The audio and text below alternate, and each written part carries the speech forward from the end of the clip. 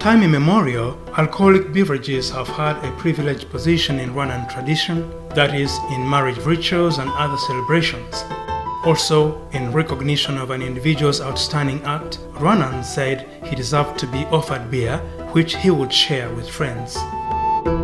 Sharing beer with friends has had a powerful social impact of bringing people together and creating strong family ties. It has hence finally become unusual to see someone drinking alone. Rwandans normally drink in groups. In his book, Origin and History of Beer and Brewing, John Arnold relates the history of beer and the art of brewing, revealing that humans started drinking beer 5,000 years before the Christian era. Chemical tests of vessels used in brewing and drinking have revealed that the oldest ones are found in Iran. It is from this place that the practice of brewing and drinking spread to ancient Egypt and Mesopotamia before it reached the rest of the world.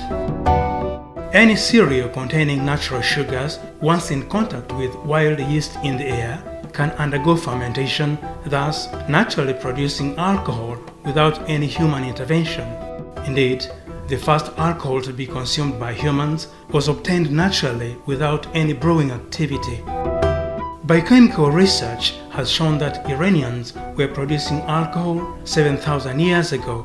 Indeed, this is where the oldest brewing and drinking pottery jars have been found.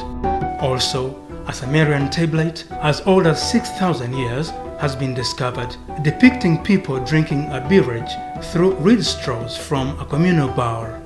A 4,000-year-old poem has been found in which Sumerians were honoring Nankasi, the goddess of brewing. From this poem, it is clear that the alcohol was obtained from wheat bread. In China, brewing pots as old as 5,400 years have been discovered, revealing that here, barley and other cereals were used.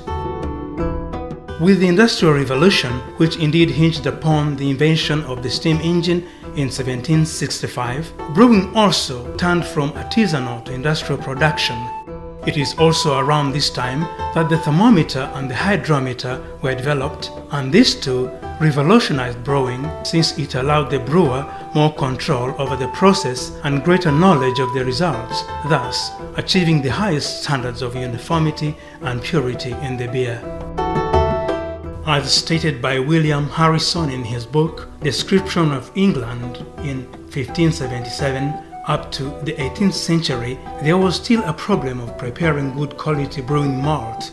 Subsequently, the beer produced then had the disturbing aftertaste of smoke from firewood and charcoal. However, this was progressively rectified through technological advancement with high accuracy machines as well as modern brewing techniques. Traditional brewing craft versus modern brewing skills. Rwandans also have their own traditional way of brewing. Once the cereal to be used has been selected, the grain is soaked in abundant water and later removed to allow it to germinate. The half-germinated sorghum is generously sprinkled with ash from dried banana leaves and left to turn in sorghum malt. Dry sorghum malt is then milled to give flour, which will be mixed with water to give a thick concentrate. This will be slowly diluted with more water and then yeast is added. The malted sorghum mixture is then left in a warm, well-covered area overnight to ferment until the beer is ready to be extracted. This process is not really different from the modern brewing process. The only difference lies in the clearness of modern brewing that involves filtration as well as in the accuracy observed, whereby each drop of the beer has to be thoroughly analyzed and controlled to ensure the safety of the consumers. In this video, we shall relate the whole process of beer production starting from the cereals used up to the point of getting a bottled beer to be commercialized.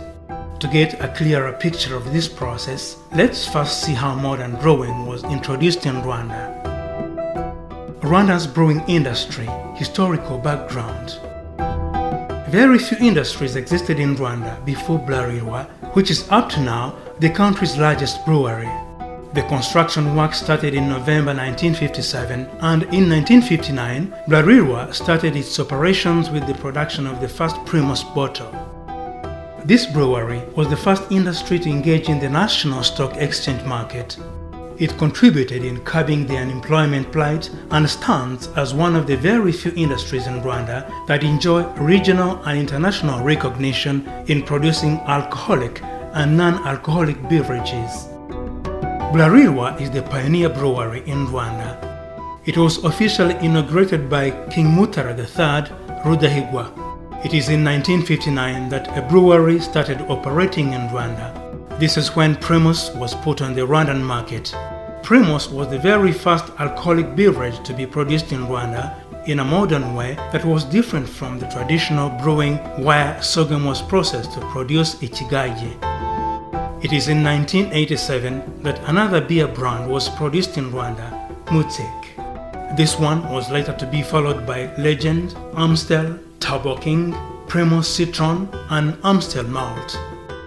Bralirwa started producing soft drinks in 1974, and these currently include Coca-Cola and sodas like Orange, Citron, Fiesta, Sprite, Tonic, Stony, and Vitalo. The history of industrial brewing in Rwanda is synonymous with the history of Bralirwa itself. You love beer? I love beer too. However, few of us know exactly how this brew is processed until the beer reaches the consumers. To get this information, we went to the shores of Lake Kivu, where Bralirwa Brewery is located. It is in Nyamyumba sector in Rubavu district. Raw ingredients of brewing. We followed the beer processing event up to the bottling point. The steps involved are selection of the raw materials to be used or grain bill, steeping, fermentation, conditioning, packaging, and commercialization. First of all, what are the ingredients in a beer? What items are required to obtain a beer? All these are found at Bralirwa Brewery. 4 principal elements are required: water, barley malt, hops, and a brewer's yeast. Water. Finished beer is over 90% water. But the water used in beer processing is not just any water. It is water purified to rigidly set standards and must have the proper calcium and magnesium content for maximum beer flavor. Malt. Beer processing requires also malt. Malt is raw barley, wheat, oats, or rye that has been germinated in a malt house. To make malt, grain is first allowed to germinate. This germination process creates enzymes that convert the grain starch into a sugar called maltose. This sugar is essential for the fermentation process since it is the one upon which yeast will act to produce alcohol. The steeping process is followed by germination. The germinated grain is then kiln roasted, a process that reduces starch into simpler sugars. And depending on how long the roasting process takes, the malt will darken in color. This is what will influence the color and the flavor of the beer. The longer the roasting process, the darker the beer. Hops. Hops are plants whose flowers play an essential role in brewing. The inside of these flowers is endowed with sticky yellow globulets called lupulins. The hope rains contribute flavor, aroma, and a particular bitterness to the brew and highly improve the shelf life of the beer as well as the creaminess of its foam. Hops are not widely grown on the globe. Beer flavor and bitterness are therefore obtained using other plant extracts. Just in the same way, Vannonia amygdalina or umubirizi was traditionally used in Rwanda to clean the inner linings of pottery jars destined for brewing. The brewer's yeast. Yeast breaks down the sugar and the mash to alcohol and carbon dioxide during fermentation. When all these items are ready, then the beer processing journey starts. The journey has 8 steps: milling the grain, mash conversion, lautering, boiling, hot separation and cooling, fermentation, maturation and filtration, carbonation, and cellaring. We are going to see all these steps here at Bralirwa Brewery. The step-by-step process of brewing beer. Milling the grain. The first thing a brewer needs to do before getting to work making beer is to ensure that the brewing grain is ready, milled or crushed. This step is crucial since it can make or break a beer even before it has even begun.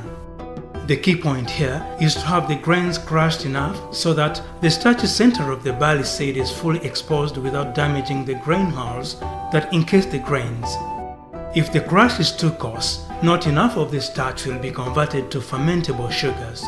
But again, if the crush is too fine, the husks which act as a filter bed for the brew will be destroyed and the brew will be gummy and unusable.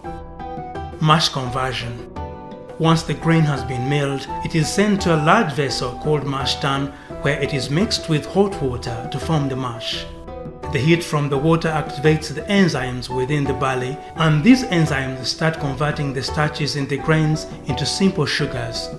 There are several different types of enzymes in barley, each with a preferred temperature at which it works. By raising and lowering the temperature of the mash, therefore, brewers can control what types of sugars are produced by the enzymes. At lower temperatures, highly fermentable sugars are produced, resulting in dry beers. At higher temperatures, the sugars are not so easily digested by the yeast, resulting in a beer with some sugars left unfermented and thus a sweeter, more fully bodied end product. The enzymes work very fast. Within an hour's time, they will have finished converting the starch into simple sugars.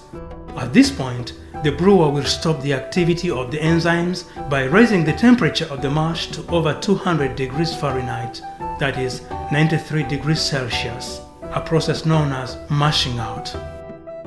Lottering. At the lottering stage, the mash is pumped into the lotter tun, where a sweet liquid known as wort is separated from the grain husks. The boil. The boil involves collection of the wort into a vessel called a kettle, where it is brought to a controlled boil before the hops are added. Wort separation and cooling. During this stage, any malt or hop particles are removed to leave a liquid that is ready to be cooled and fermented. Fermentation. To start fermentation, yeast is added to the wort, and the yeast converts the sugary liquid into beer by producing alcohol, a wide range of flavors, and carbon dioxide. This gas is later used to give beer its sparkle. Maturation. After fermentation, the young grain beer needs to be matured in order to allow both a full development of the flavors and a smooth finish. Filtration, carbonation, and cellaring. After reaching its full potential, the beer is filtered, carbonated, and transferred to the bright beer tank, where it goes through a cellaring process which takes 3 to 4 weeks to complete. Once completed, the beer is ready to be packaged for commercialization and consumption. Packaging is the process of putting the finished beer into vessels for mass consumption. Typically, beer is packaged in bottles, cans, and kegs. With modern technology, the whole process involving lottering, boiling, filtration, cooling, fermentation, filtration, carbonation, and cellaring, as well as the washing of all of these huge tanks, is fully computerized. The probability of seeing fresh beer in a bottle that is dirty or that has any other physical defect is 0%. In other words, it is impossible. The crates with empty bottles arrive at the unpacking machine, from where they are transported to the case washer. The unpacked bottles proceed to a machine known as bottle washer that uses pressurized clean hot water. This is to ensure that the bottles are fully cleaned of impurities and cleared of old labels. To verify that the bottles were well washed, they are checked by another machine known as an empty bottle inspector, EBI. This one uses a photosensitive sensor to distinguish good bottles from bad ones by rejecting the bad bottles. This sensor also identifies the bottle set for the production. For instance, if the bottle line has been set for Primus bottles, any bottle other than Primus will be rejected. The inspected bottles are then sent to the filter machine, ready to be filled with beer. This machine is also endowed with a section that crowns the bottles once filled, after which they are labeled. After that, the bottles pass through another checkpoint known as the Full Bottle Inspector, FBI. This one verifies that the bottles are neither underfilled or overfilled. After all this, the beer crates are uploaded in 2 trucks that transport them to different parts of the country for consumption.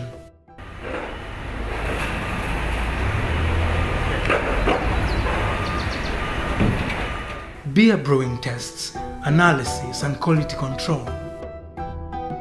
Beer is a beverage whose quality needs to be thoroughly controlled to ensure there are no health hazards to the consumers. Bralirwa Brewery allowed us to monitor their beer brewing test, analysis, and quality control. These tests are indeed carried out on each and every beer ingredient and not solely on the end product. Most tests are carried out in laboratories, and these include the actual degustation destined for controlling the taste and flavor of the beer. Quality control in Bralirwa Brewery is carried out in the most detailed manner, from the water used for brewing up to the beer ready for consumption. All the items used for manufacturing the beer are analyzed or controlled, as well as the degree of fermentation, color control, and analysis of the beer density, which also determines its quality. Bralirwa Brewery, workplace safety, visit, observation. At each stage of beer production in Bralirwa Brewery, workers' safety in all its aspects is of prime importance. All instructions related to safety are respected accordingly. Myself, I had to change my clothes and buy a pair of trousers since the shorts I had on are not allowed in this area. It's not just a change of clothes. There is also a code of conduct to be followed once you have entered the brewery. This is displayed in an audiovisual presentation explaining thoroughly the path to follow when walking in the brewery and the general conduct to adopt when you are inside the factory. To verify your level of comprehension, the visitor is given a test. If you fail, you are asked to redo the test. With safety in the brewery, there is no joking. You are given a safety gear and carefully searched before and after touring the brewery. By seeing the orderly disposal of each item at its conventional location, also indicated by means of pictures, plus the rotating machines in several rooms, you come to realize the importance of the special safety measures taken in favor of the guests and the workers. With all the results, from the preliminary laboratory tests to degustation, through analysis of the sugars in the cereals used for brewing, the beer head, the color, the taste and flavor, now Bralirwa's beer bottle can be allowed to come out for consumption. It is a laborious biochemical process that requires attention in terms of safety and quality control at each step of the production line. For over half a century that Bralirwa Brewery has been operating in Rwanda, it has increased the number of its products and updated its brewing machinery accordingly. And thanks to this endeavor, Bralirwa has won several awards at the regional, continental, and international level.